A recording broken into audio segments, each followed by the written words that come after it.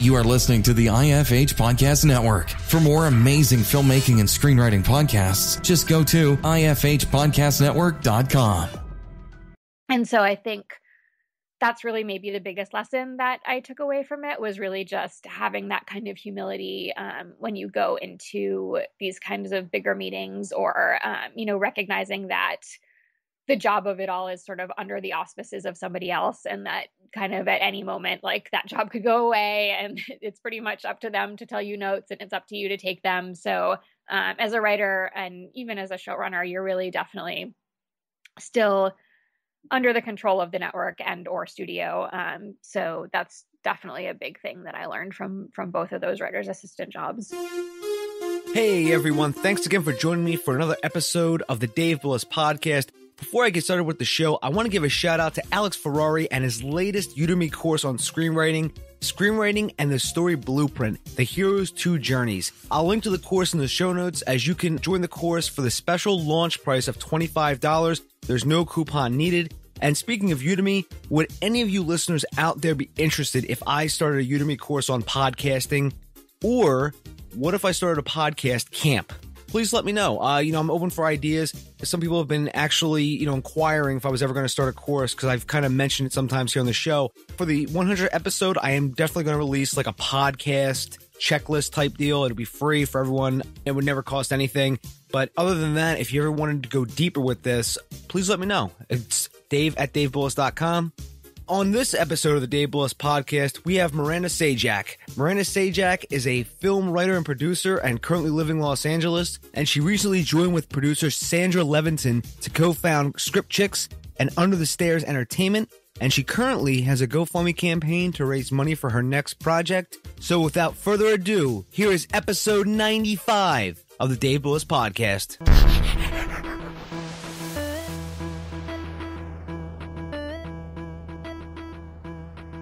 You're listening to the Dave Bullis Podcast.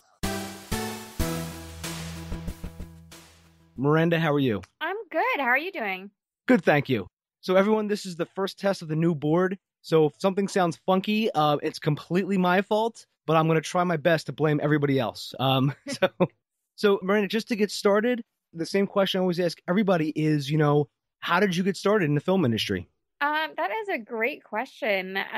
So when I was a kid, my mom took me to see the movies, and the first live action film, other than your sort of standard Disney animation that all kids see, that she took me to see was A League of Their Own, which, is the sort of baseball movie about women in the 40s becoming baseball players when the men went overseas to fight in World War II. So stars like Gina Davis and Rosie O'Donnell and Madonna and Tom Hanks. And if you haven't seen it, it's really amazing. But that movie just totally inspired me. And I left the theater saying, I want to make movies. I want to be a filmmaker. That's what I want to do with my life. And literally has not changed since then. I've certainly gone through various stages where I've been a writer and a director and a producer, and I've worked in pretty much every set department there is. But it was that moment that said to me, this is the industry I want to be in, and this is why. So now I wanted to ask, did you go to film school? I did. I went to Columbia undergrad. So now this is the $1 million question, Miranda. I've always asked this to people who've gone to film school. Yes. Do you think it is necessary to be in the film industry? And this is an open-ended question. I mean, in any capacity, do you feel it's necessary to go to film school? I am right down the middle with that. And there's a couple of reasons. I think it's very dependent on what you want to do in film and what your ultimate end goals are. And the reason I say that is because I think that there are things that can be very useful about film school. One of those things is, just the basic networking of having a lot of people on your level who you can connect with and then later work with. I think that's useful. I think that's a big reason why a lot of people end up going. And then, of course, the resources of any film school to later connect you with jobs or internships or, the kind of work that you may want in the industry. Additionally, I think that there is certainly use to the apprenticeship function of film school, whether that is, learning how to use a camera, learning set etiquette, learning, even just studying films so that you know the history of film, or, you understand film theory, or, sort of the literature behind it all. I think there is definitely use to those things. And I think that those are things that you could learn on your own, and that a lot of people do learn on their own without going to film school. I think for me, what was most beneficial was really having teachers or professors really, who were really culling down the massive amounts of literature and films out there into what they felt were important pieces of information to have processed and understand in order to go into the industry. And then also really learning set etiquette and, learning the different jobs on set and how they work, and kind of knowing all of that stuff before going into the industry. So, for example, while I was undergrad at Columbia, I worked on a lot of graduate student films, as, anything from a PA to an AD. And then I went on and was able to take all of those skills to PA on Bourne Ultimatum and Cloverfield and a number of big films that were shooting in LA or in New York at the time. And I wouldn't have been able to do that with those same level of skills if I hadn't had that training. So I think there is certainly a benefit. On the other hand, to play my own devil's advocate, I recognize that it is not a necessity for every job, and I don't think that it is a necessity in general. I've certainly known any number of people who have not gone through film school who are doing perfectly fine in the industry, and any number of people who, just learn on the job. And it very much depends on what you want to do and how your path is and how you want your path to be. And I would never say that it is a necessity, but I would also say that it can be useful for some people. That is one thing I always ask some of my guests is about film school, because some people feel very strongly about it on the one hand, and on the other hand, some people say, if I could go back, I may just have started off as a PA. You know what I mean? Like, meaning just from high school, go right into the film industry and go on to wherever I had to just apply to be a PA. Work as much as possible. Exactly. And then just work my way up, and then just sort of from being a PA, just sort of find out what I want to do and go that way. And then sort of balances itself out, because that way I can learn set etiquette while I'm doing and things like that. But I agree with you, though. It is a good way to network. It does actually teach you set etiquette, which if you go on a set for the first time, you know what I mean? Like it could be a culture shock for some people because they're not used to it. But I mean, there's pros and cons, and it's always just a good, food for thought question I like to ask. Yeah, I think it's a great question, and I think it's a question I'm not sure that we'll ever fully answer, because I really do think it is an individual basis. I think, there are people who it works amazingly for, Dee Reese at NYU, and, then getting Pariah and Bessie, and she's just kind of had an amazing career based on her connections that she made there, versus like a Spielberg or, somebody kind of starting out in the early days, like an Orson Welles or whatever, when there wasn't film school, and yet he still made Citizen Kane, So I think it's not a necessity, but I certainly think that there are times when it can be useful for sure. Yeah, definitely. And I mean, you mentioned, your PA work, which I wanted to ask about. You got to be a PA on Cloverfield and the Bourne Ultimatum. So, how were you able to, get a job as a PA on those sets?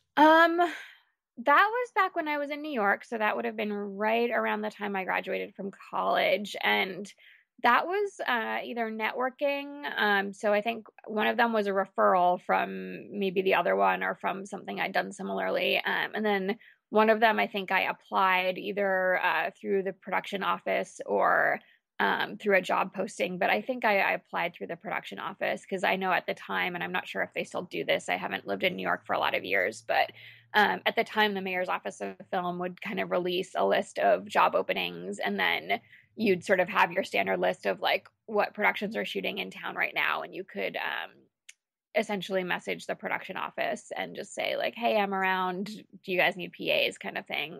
And I think that's how I got the first one of those. And then the second one, I think, was just a referral. So a lot of jobs in the industry are really just networking and who you know. Yeah, that is something that, doing this podcast, a lot of guests have said as well. They've it's all about who you know. And there's a quote that I always screw up, but I think it is, your net worth is your network. Yeah, absolutely. So what are some of the things that you learned while being a PA? I mean, obviously those two movies, the budget for The Bourne Ultimatum was probably, 20 to 30 million. Cloverfield, I'm going to guess, 20 to 30 million as well. So, it was obviously much bigger than an independent shoot. Yes. So, we're getting to, pretty big scale here. So what are some of the things that you've learned, being a part of a crew that size? It's interesting because I pretty much have always been working simultaneously on independent projects and studio projects to an extent. Like I've sort of kind of kept that up, even moving to LA in the development world. So, I think what I find really fascinating and what I love kind of about both of them is that, they're both doing essentially the same thing, but often in slightly different ways. For instance, like a Cloverfield or a Bourne Ultimatum or a studio project, it's going to be a union project. It's going to have much bigger departments, much more people in each department. You're going to have days where you're spending a lot more time on a certain shot, whereas an independent film, you may have to steal a shot. You'll sometimes see a director or a producer moving a light, which, would never happen on a union film. Union rules and everything else just sort of requiring that, G&E kind of takes care of that. So it's sort of it's doing things on a different scale, I think. And I think that one of the things I love about independent film is the ability to really be hands-on and be involved in every department and, have that sort of tactile ability to really be involved in like literally everything. But I will also say there's a definite benefit, obviously, to the studio feature, just budgetary elements where you can kind of say, hey, makeup department, deal with this. And you don't have to worry about, having a makeup kit yourself that you're applying to your actor while you're trying to direct them. So, I think that there's good and bad elements to both. But I would definitely say that, the studio projects are able to do a lot more, even though today in the digital space, indie projects are catching up very rapidly. You mentioned the unions. That is one thing that I, from doing like student projects, by the way, just to let you know, I never went to film school. Yeah. I chose the weirder path. I went to business school. Oh. So some people, I mean, that's good. Yeah, some people are like, well, that's a good thing. And I'm like, it was like I had my own weird way of getting there. And some of the weird stories I have about going to business school. But that is one thing, when I was in business school, I was doing student films and stuff like that. And I was helping friends out. And then when I finally did like my first professional film that was mine, not going on anybody else's set, that's the first thing I was like, okay, introduction to how to deal with the unions. Yeah. And I don't mean like that in a bad way, because I know that sounded kind of negative, but okay, this is, you have to have this many breaks, this. It was actually, because we did a SAG new media agreement for the actors, and that was actually pretty easy to get, to get, and there wasn't really a lot of hoops we had to jump through, and then just a couple of things here and there, so it was actually a pretty easy time on our end.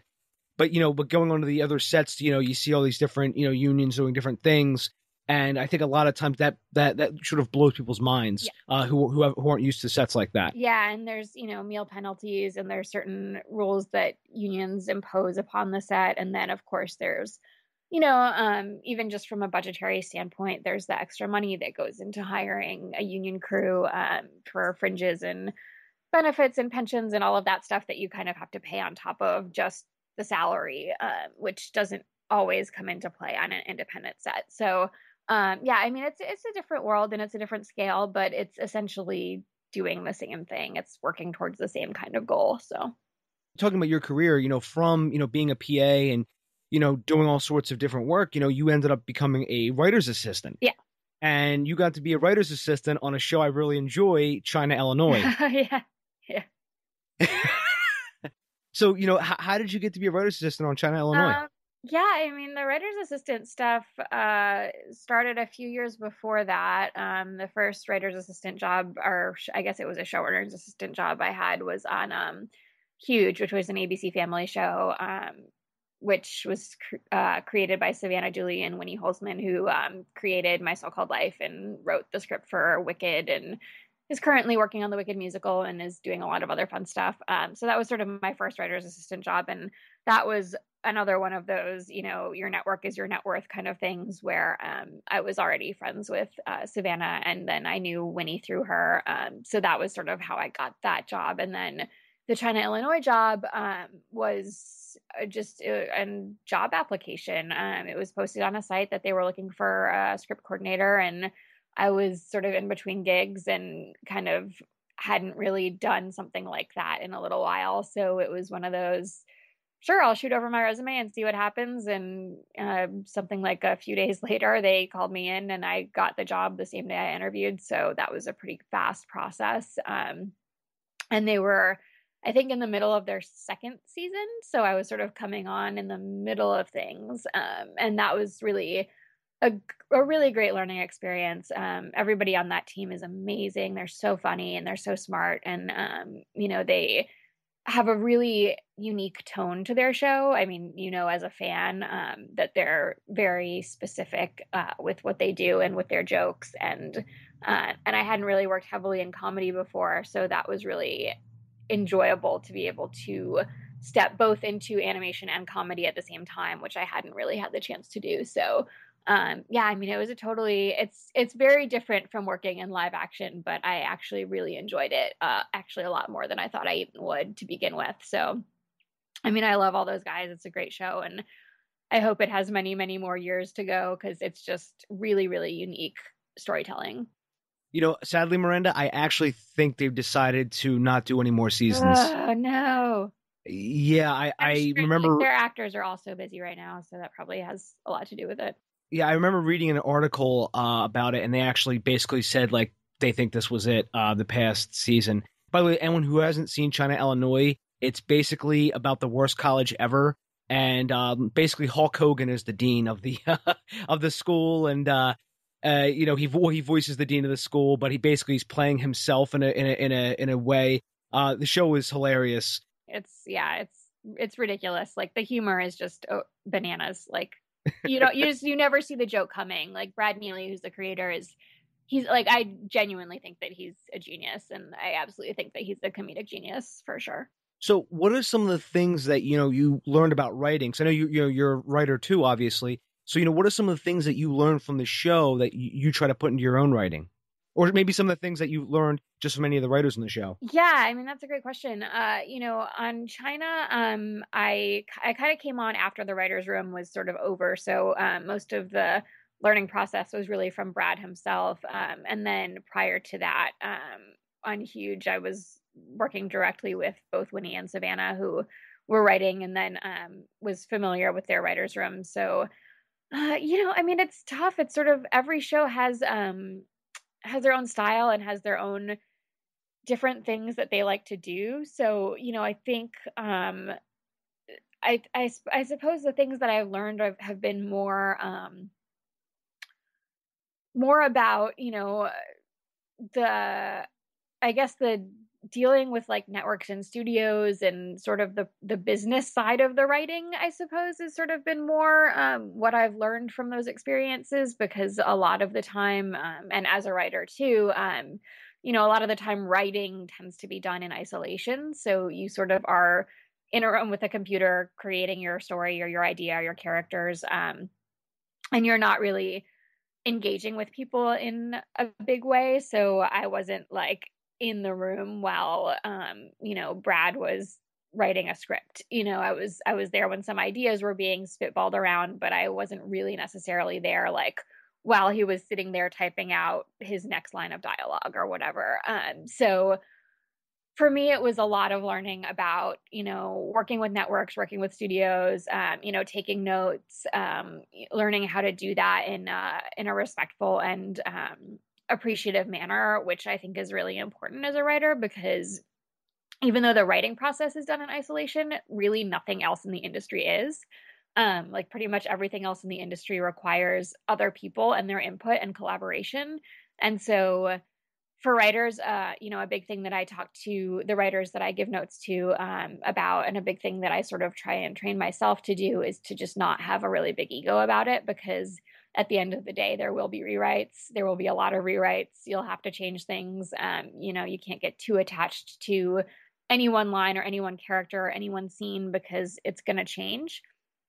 And so I think that's really maybe the biggest lesson that I took away from it, was really just having that kind of humility when you go into these kinds of bigger meetings, or, recognizing that the job of it all is sort of under the auspices of somebody else, and that kind of at any moment, like, that job could go away, and it's pretty much up to them to tell you notes, and it's up to you to take them. So as a writer and even as a showrunner, you're really definitely still under the control of the network and or studio.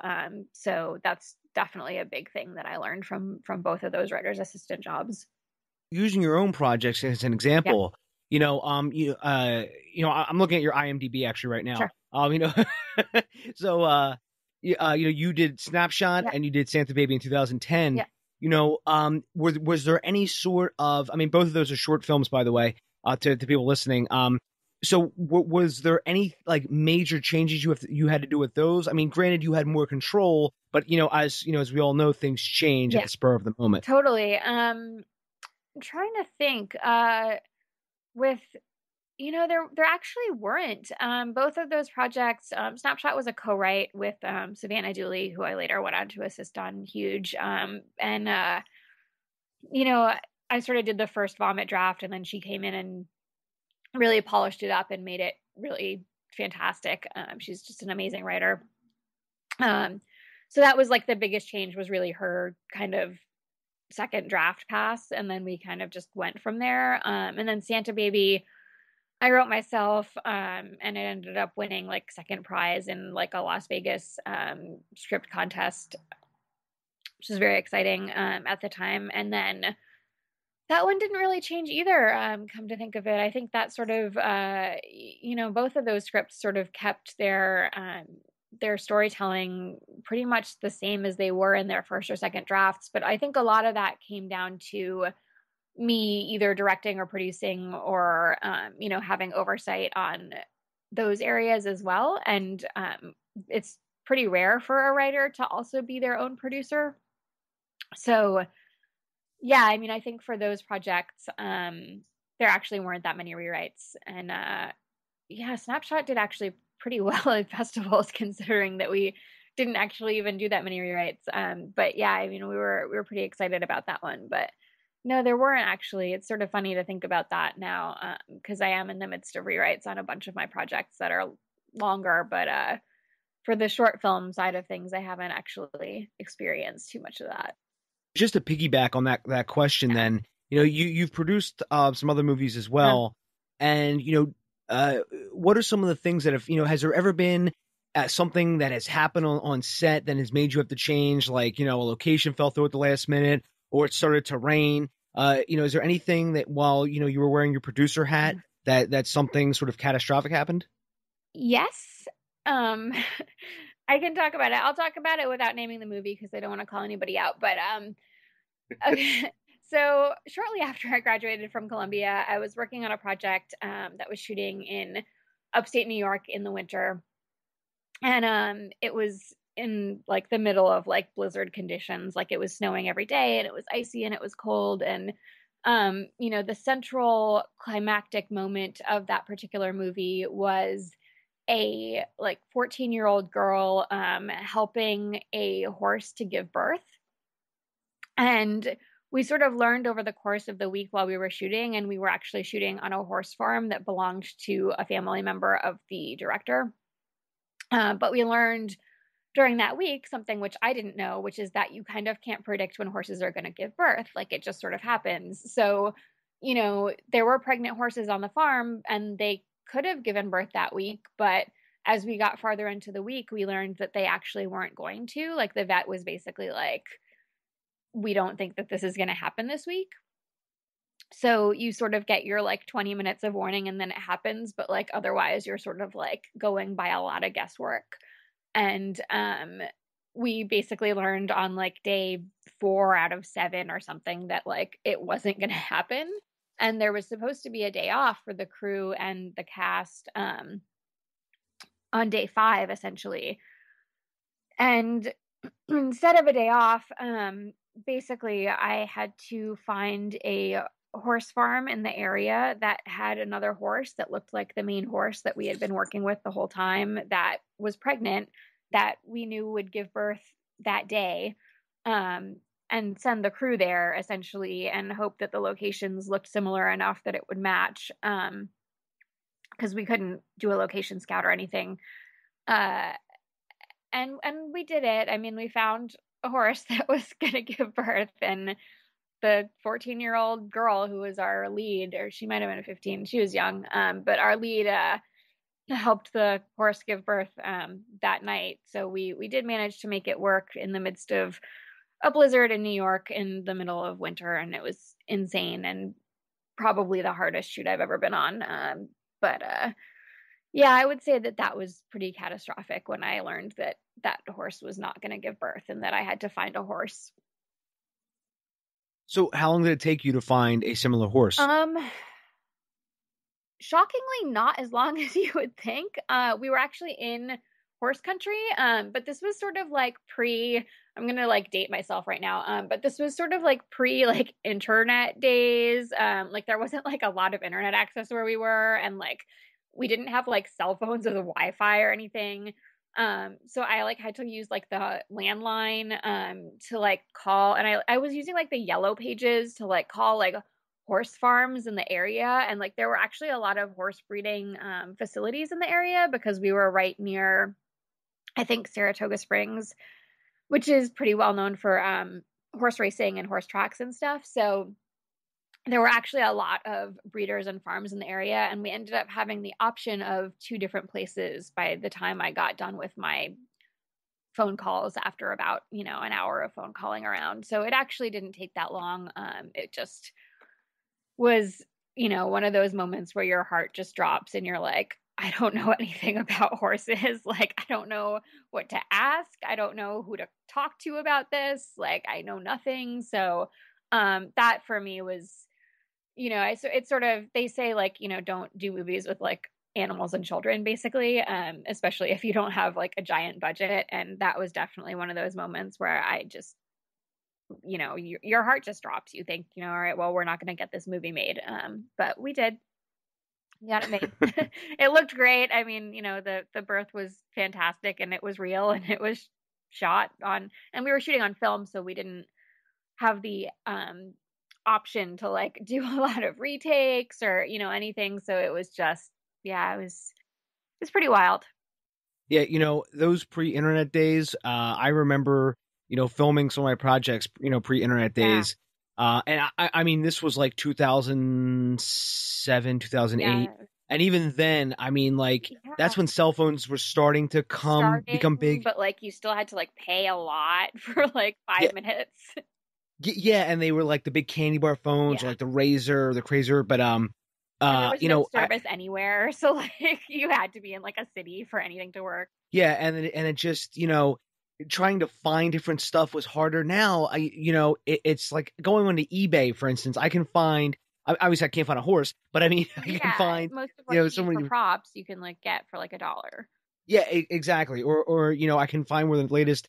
One place I always tell people to shop for props. I don't think it's probably not that good anymore because apparently they've caught on to this. But the Goodwill stores. Oh, totally. But like I hear now what they do is they have a person who's back there and they put all the good things. They save them so they could put them on their online store. Yeah, that sucks. Yeah, so but I could still find like different props for almost nothing. Yeah. Like, like I need a statue that we don't mind if it gets broken. Yeah. Here's one for $2. All right. Yeah, exactly. Yeah. I mean, there's so many tricks that you end up using, especially as a producer, that just kind of come into play over and over and over again. And that's one of them for sure. Yeah. I find the best skill for a producer is besides having a network, which is a skill in itself that I found, but also being as resourceful as possible, because I have worked with some producers who I am in awe of, who some of the things that they got. I mean, one producer I know got a Porsche, I think it was Porsche or Lamborghini, one of those companies, to airdrop a brand new Porsche or Lamborghini to the set for a shoot they needed, and they actually paid for it. Meaning Lamborghini or Porsche actually paid to have it repainted and had it airdropped. And I was like, my God, how did you finagle this? Yeah, that's brilliant. But I mean, some people I've just work with I've just can do it all. And then we all have stories about working with bad producers too, who just sort of yes, we do. Yeah. I have one person who I'm hoping to have on. He has one of the worst producer stories I've ever heard. He'll be on probably, God, for months from now. But anyways, back to you, Miranda. Sorry, I have a tendency to go off on other topics. I wanted to ask, you started Chix, with Sandra Leviton. I wanted to ask, what are some of the reasons that you started your own company and what are some of the services that you offer? Yeah, totally. So Chix, we started about 3 years ago, and I think we're probably going to actually be wrapping it up pretty soon. But we both still do coverage on the side, so we're still kind of like open for business, but like technically. But essentially, the main reason we started it was we had both walked away from our jobs at the time. I was working as a coordinator at a indie film company, and she was working at a coordinator level in television. And we essentially both left those jobs to go out on our own and produce. And we were sort of saying, all right, well, what are we going to do that we can pay the bills and keep the lights on while we're producing?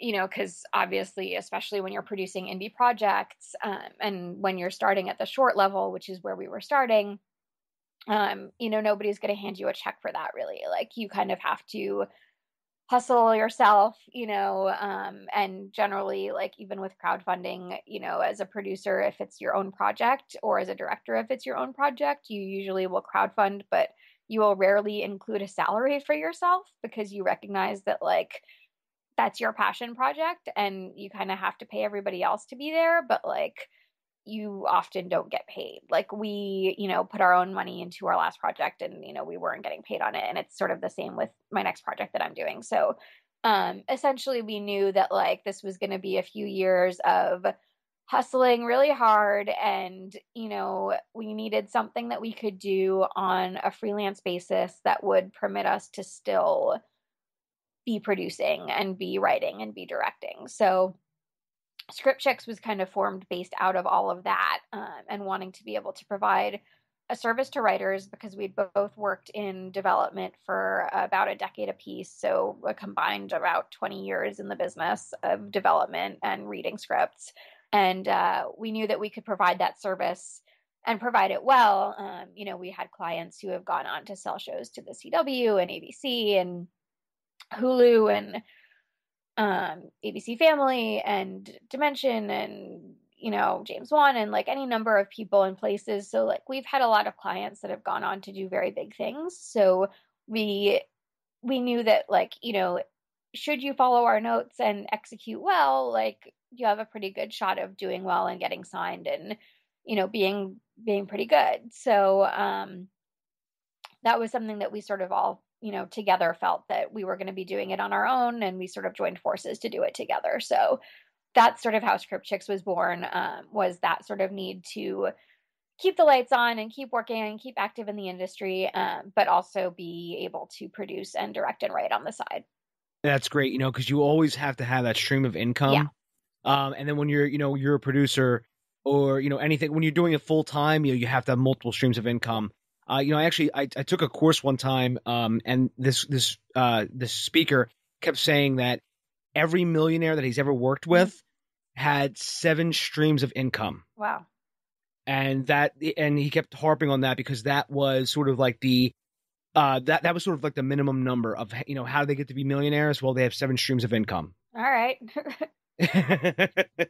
And he said, like, the first one wasn't like the top 3 weren't their job. It was like number 4 or 5 or 6 was like their full-time job, but the rest was like from different investments. Yeah. Yeah, totally. And that's sort of the, that's the thing. It's like, how do you get the passive income? So That's Yes. definitely, that's the end goal, I think, for a lot of us in the business, especially above the line, is to really figure out how to get those residuals coming in. Yes. And, speaking of which, you currently have a GoFundMe campaign Yeah. to, sort of fund your next project. Yeah. So, could you talk a little bit about your GoFundMe campaign? Yeah, sure. So I'm doing a GoFundMe right now. Like I said, sort of at the beginning of the podcast, really got into this to be a director. That was sort of the end goal, the big dream, beyond the writing and producing side of things, which I love to do, but which weren't, the passion from when I was quite young.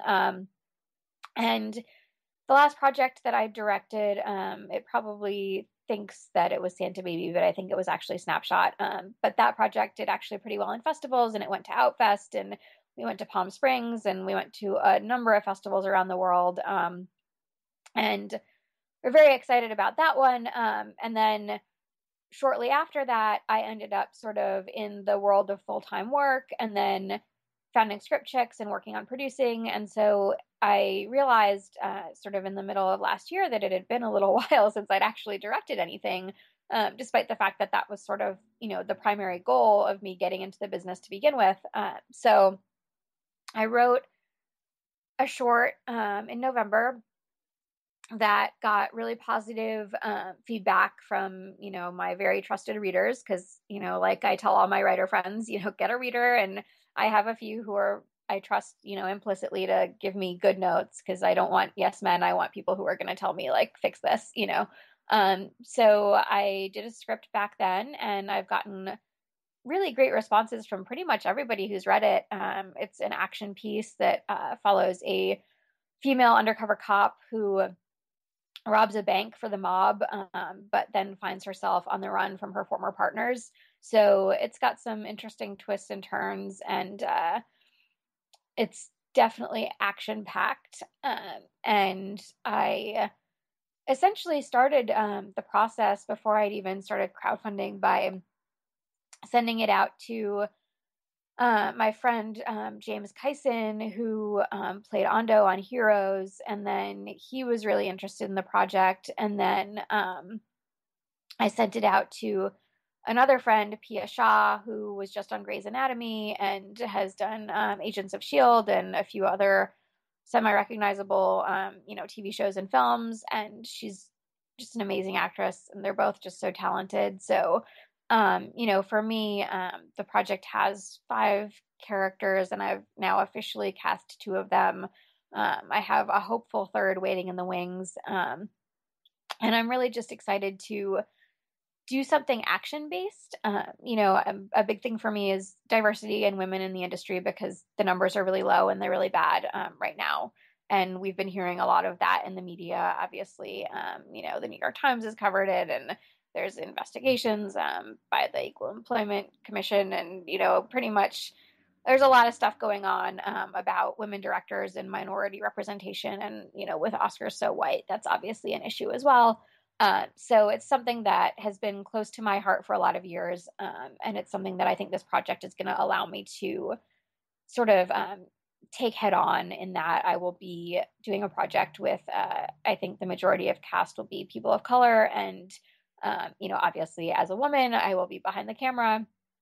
So it's pretty exciting to be doing something that is really just a flat out fun action thriller. Like, there isn't some secret hidden social message within the movie. Like, it's not, trying to challenge the status quo from the inside. It's literally just a really fun action movie that just so happens to also be really diverse. So that's sort of always been kind of like my way of addressing political situations, is that I don't want to preach to anybody. I don't want to tell anybody how they should think or what they should do, but I really just want to make entertaining product that promotes diversity, behind and in front of the camera. So that's sort of been always my message. And I think that this project is going to really be able to do that. Yeah, I remember, reading in your GoFundMe page that you were hoping to create something like The Raid. And I was like, wow, that's awesome. Yeah. Because The Raid is an awesome movie if you haven't seen it, anyone listening to this.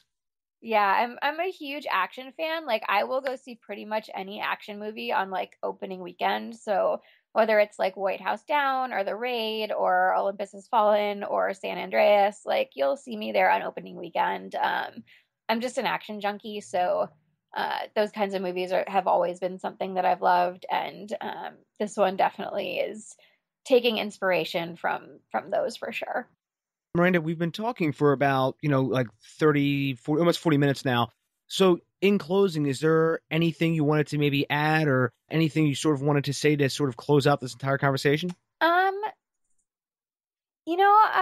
Yeah, I mean, I think that it's really exciting. First of all, thank you for having me. So it's great to be able to talk to you. You meet a lot of people on Twitter, but don't always get to actually speak to them. So that's fantastic. And I love your podcast. So I'm really excited to be doing it. Yeah, I mean, I think, I would hope that anybody listening would get something beneficial from this. We've had some good discussion about the film industry and what's going on behind the scenes and in front of the camera. And, if anybody wants to hit me up, it's easy to find on Twitter. I'm at Miranda Sajdak, and Sajdak is spelled as it should be, Sajdak. And then, I mean, my crowdfund is GoFundMe.com/Miranda Directs. And I think those are it. I mean, that's sort of, the gist of it all, but I'm, always happy to answer questions about screenplays and the industry and what it's like and my projects. And I love hearing what other people are working on. So I'm pretty open to just having a chat. So. And everyone, I will link to all of those links in the show notes, and which you can find at davebullis.com. I know some subscribers to Podbean and iTunes usually kind of comes out garbled sometimes. So again, if you go to davebullis.com, I promise they will be all there, all nice, all ready to click on. I follow Miranda on Twitter, and we're big Twitter pals, right? Oh yeah. But yeah, I meet so many people on Twitter, and I really try to engage on Twitter. I mean, that's sort of like my favorite social media site. Me too. And I always try to talk to everyone I can who's not like a spam bot or some kind of porn bot. I get those a lot too. What's that about? They're showing up suddenly. I don't know. It like they come in waves. Yeah, you do. I'll get like 4 at a time. I'll be like, whoa. Yeah, and it sometimes though it's hard to decipher between the two, because one was just like this girl. She had a normal name. She said she was a social media ninja and all this other stuff. Yes, I think I have her, or one of her. There's probably and then of her. Yeah, and then all of a sudden she's like DMing me like, "Hey, go here and we can date." I'm like, "What?" I know. What is, I get like I'm a cam girl, like click here, and I'm like, really though? Like, are you okay? Yep. Miranda, it has been great talking to you. Everyone, you can find me at davebullis.com. Twitter, it's at Dave_Bullis. You can follow me even if you're a porn bot, as we were just saying. Miranda, I want to say thank you, and I want to wish you the best of luck with your GoFundMe campaign and, with all your future projects. Thank you so much, Dave. Thanks for having me on. Oh, my pleasure. And I look forward to having you back on sometime. Oh, yeah, absolutely. When you finally finish this movie, when you get everything raised, I want you to come back on. You can talk about the project. Awesome. All right, great. All right, Miranda, I want to say thanks again, and have a great weekend. Thank you. You too. Take care. Take care. Bye-bye. Find Dave at davebullis.com. Please make sure to subscribe and share the podcast.